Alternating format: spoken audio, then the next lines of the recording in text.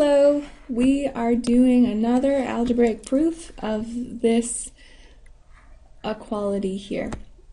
When I first looked at this, I thought, oh no, this is different. Maybe we need to approach this in a different way than we had been. So I looked through the book to see if there were some theorems or something funny that I might have to apply.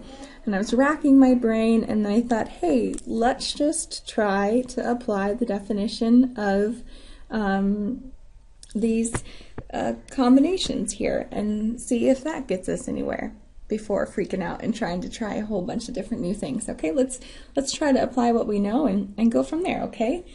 So I'm going to start from the left-hand side. And like always, right, you can start from either side. It's just important that you don't assume the equality before you have that as a known, as something that's proven. So I'm just going to go ahead and start to think about 2n choose 2. And I want to try to make it look like this. Okay? So you want to keep in mind the other side, but just don't assume that it's equal, right? So I'm going to rewrite this using that theorem. All right, so this is equal to 2n factorial divided by 2 factorial times 2n minus 2 factorial. All right, so let's do a little bit of manipulation to see where this gets us.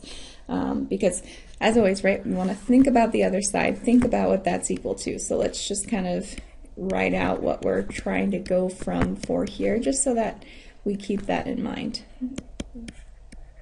So I know that eventually I want to end up with something like this, if possible. Okay, so let's keep moving here. I'm gonna continue with the right-hand side here. Or no, this is the left-hand side, right? I'm going to continue with the left-hand side and see where I get. All right, so what I'm going to do, I know that 2n factorial is just 2n times 2n minus 1 times 2n minus 2 times 2n minus 3, all the way down until I get to 2 and then 1. And the reason I'm doing that is because I suspect that there's some overlap between this factorial and this factorial, right? I know that this number is greater than this number, so I'm going to have some terms that divide out, and then maybe I can simplify that factorial. Okay, and then 2 factorial, that's just 2, so I'm going to go ahead and leave that as 2. And then 2n minus 2, that's 2n minus 2 times 2n minus 3, all the way up to 2 times 1. Okay, so do you notice, right, 2n factorial divided by 2n minus 2 factorial is going to simplify just to 2n times 2n minus 1, because these terms will all divide out. Okay, and then all divided by 2. Okay, so let's see where we're at here. I'm going to go ahead and divide this to see what we're working with here. Okay. All right. So now I have n times 2n minus 1. And the reason I'm kind of dividing this because I want to distribute the n. I want to end up with an n squared somehow. Okay. So I'm going to go ahead and distribute that n so that maybe I get closer to my n squared. And I don't quite have it yet, but I do have 2 n squareds. So let me go ahead and just rewrite that as n squared plus n squared minus n. And then let's just let that n squared hang out on the side, because I do like that. I'm not really liking this n squared minus n, but maybe we can get it to a setup that I like. Okay, so now, you know, this is just not looking like the left-hand side, right? This is not looking like this. So what you might want to do is look ahead to the other side. See if you can manipulate this more so that you can work backwards here to get to here. Okay? So what I'm going to do, I'm going to think about what this is equal to, so that maybe I can manipulate this n squared minus n to make it look like this. Okay? Well, I know that 2 divided by 2 factorial is just 1. So then I'm going to be left with n factorial divided by n minus 2 factorial plus n squared. I like that n squared. I got that here. All right, n factorial divided by n minus 2 factorial. I know that n factorial is n times n minus 1 times n minus 2 times n minus 3 all the way up to 1 and 2, right?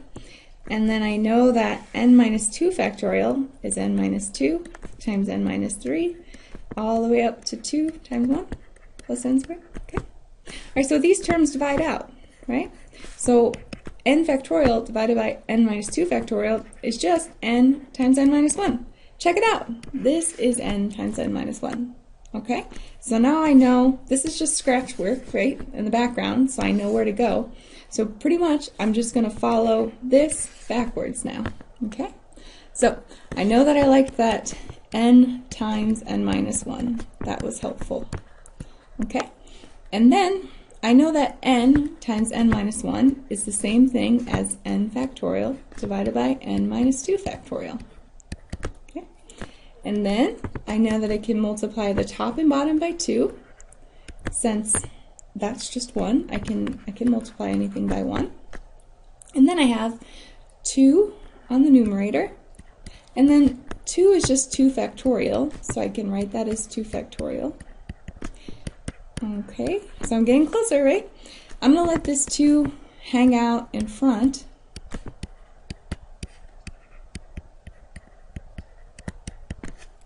And again, I'm just working this backwards, right? Because I have to start on one side and keep going. So I'm just working what I talked through on the other side backwards here. So then I have 2 divided by 1 is 2. Let's see, look, this is n choose 2. We're done. We did it. Okay? So keep in mind, when you're writing up your proof, you can only work from one side, okay? But that doesn't prevent you from taking a look at the other side and doing some scratch work to see how you can maybe rewrite that side. And then you just work backwards to retrace your steps. Okay? Again, make sure you write this up in a linear way.